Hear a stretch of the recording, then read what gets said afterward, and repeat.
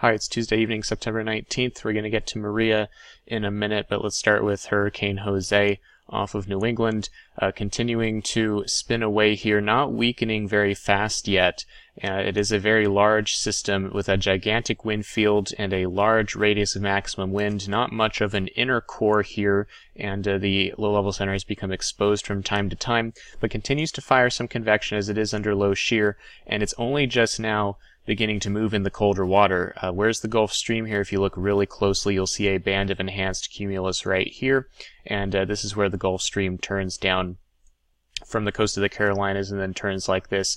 And so Jose is just now beginning to move into the area of much colder water up here, where it will really begin to weaken as time goes on. But it is going to stick around and it will not dissipate quickly. It has a huge wind field. You can see it raking already the mid-Atlantic and New England coastlines with the most outer bands, some rainfall and gusty winds here. And there are water rises along the coast due to this wind field pushing water up against the coastline. So water levels are above normal. This is the Hurricane Center forecast. Again, not expected to pass very close, but you can see this gigantic wind field in orange will be impinging upon portions of the New England coastline, and tropical storm warnings and watches are still up from Long Island through the Cape Cod area of Massachusetts, and so winds over 40 miles an hour are possible here. Not much worse than a nor'easter per se for this sort of area, but certainly some nasty disruptive weather. And again, water rises, heavy rain, gusty winds, that sort of thing. A stormy couple of days ahead, as Jose is not going anywhere quickly, and over the next 5 days will still be in the vicinity, although weaker by the time we get into the weekend. And you can see it hangs around here, and again, this becomes relevant for Maria down the road. In fact, very relevant in the longer range.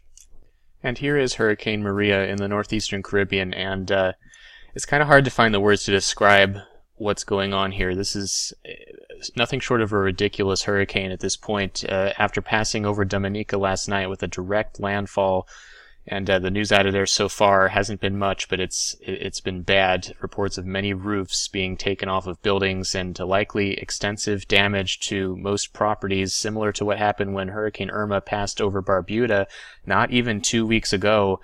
And honestly, Maria is rivaling Irma's intensity. As record-setting as that was, Maria is catching it up very fast. The recon data coming out of this storm today, as I'm recording this video, the last dropson measurement was 910, likely 909. The latest pass that hasn't yet had a dropson confirmation looks to be about 905, 906 millibars, much lower than Irma's pressure ever was, and the winds are very quickly getting there, with the last reliable data indicating that surface winds are likely near 175 miles per hour near this tiny eye, less than 10 miles wide, of Hurricane Maria.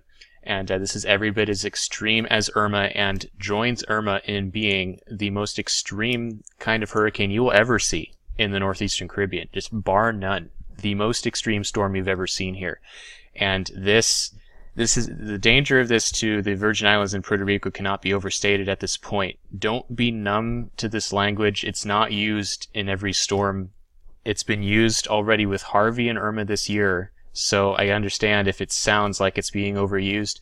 This is real. It's as real as it gets. This is very, very, very bad for the Virgin Islands and Puerto Rico. Please take it with seriousness. You need to be in a very sturdy structure to survive the kind of winds that are coming with this eye wall. You want to be in a very sturdy shelter for this, and you want to be away from the water and flood zones, because the storm surge being pushed with the system could bring flood waters of over 11 feet above dry ground from the ocean being pushed ashore in these islands and Puerto Rico. And that is the most life-threatening aspect of these storms. As much as we talk about the wind, and the wind here is indeed extreme and life-threatening, but the water always is more fatal, and you especially want to make sure that you're out of the ocean flood zone for the surge being pushed ashore.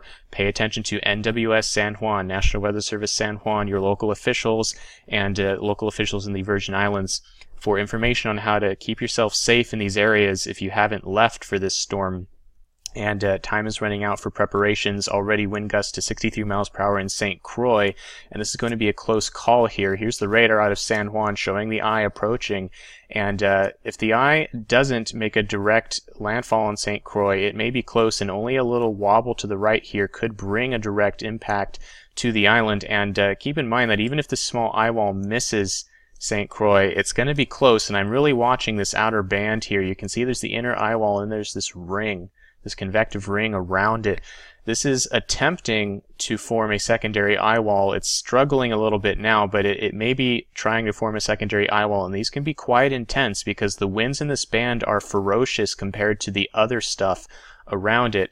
These winds are well in excess of potentially 100 miles per hour in this band by the time it gets to St. Croix, and so this is nothing to take lightly. Even if you happen to be lucky and miss the inner eye wall, that goes for anybody in here, even if you miss the tiny inner eye right now. The wind field is unfortunately getting a little larger today. Recon data indicates that all this stuff in purple here is near or at hurricane force, and this extends now many dozens of miles from the eye in the northeastern quadrant, winds over about 60 miles per hour or so.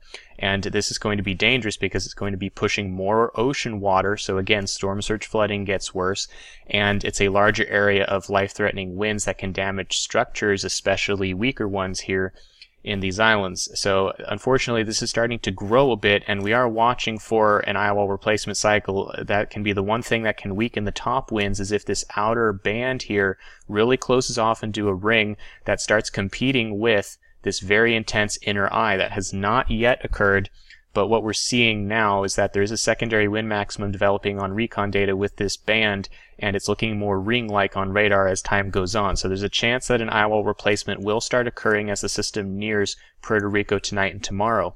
However, it's important to realize that even if some of the top winds are knocked off, we're going from maybe 175 miles per hour to maybe, in a best case scenario, 150 mile per hour winds if a significant eye wall replacement cycle occurs.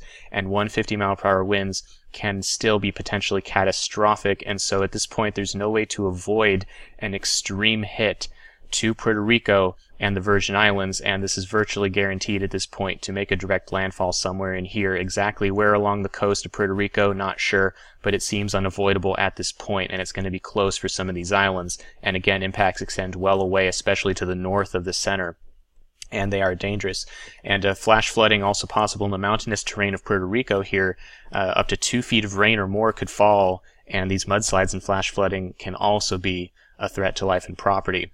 As this continues to move slowly toward the west-northwest at only about 10 miles per hour, it may not be until tomorrow morning or even tomorrow afternoon perhaps that the eye actually moves into Puerto Rico. It will be in St. Croix and the Virgin Islands before that, later tonight, and by tomorrow afternoon this will be crossing the island. And remember, just because the eye is coming in on the southern part of the island, and you might say, oh, there's mountains in the middle, that's going to disrupt the storm, right?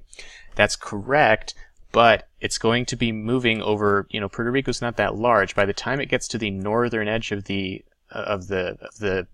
island here, it's still going to be very, very strong and dangerous. And places like San Juan, just because you're on the northern side, that's not necessarily going to protect you very much, unfortunately. So as the eye comes across, it's still going to be extremely life-threatening on the other side. And again, whether or not this actually makes a direct hit on a specific city or location in Puerto Rico with the inner eye, not sure, but you do not want to gamble with this. And even if you miss the inner eye, it's still life-threatening outside of that.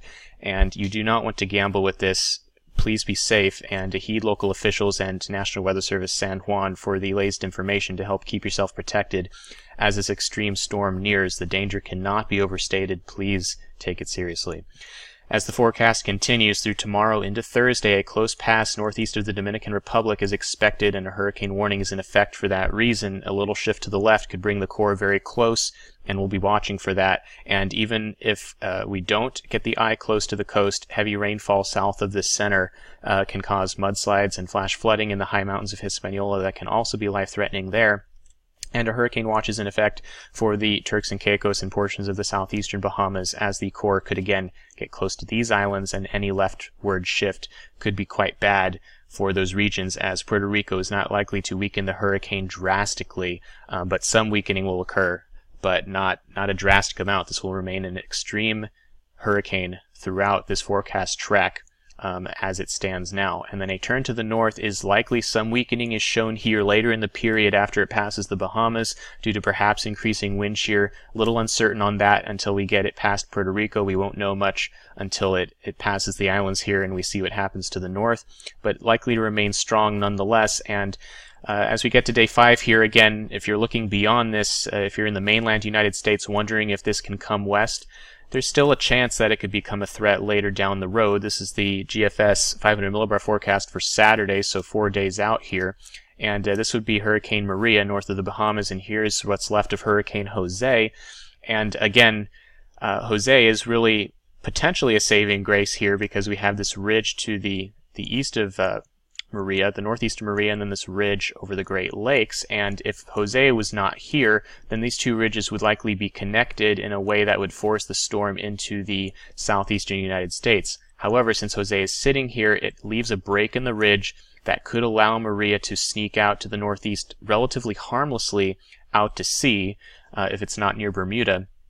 And this is very, very possible, and a lot of model solutions indeed show this, which is good news. However, don't let your guard down yet, because if Jose is weaker or in a different position, maybe farther east, and this ridge is allowed to build in a little more near Bermuda, then it could force the storm a little closer to the eastern seaboard of the United States with time.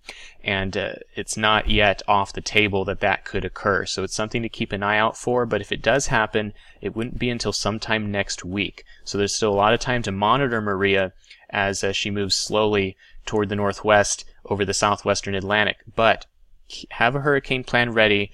If, all we've seen this year with Harvey and Irma and now Maria, if that hasn't convinced you to have a hurricane plan ready, I don't know what to say to you, but have one ready just in case. It's always good to be prepared, and you definitely want that if you're in the eastern U.S., just in case Maria draws near next week. We'll keep an eye out for that and let you know if that happens.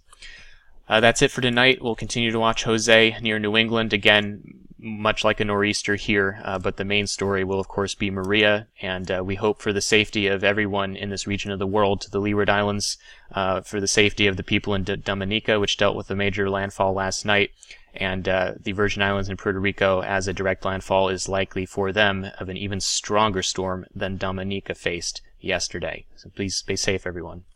That's it for tonight. Thanks for watching.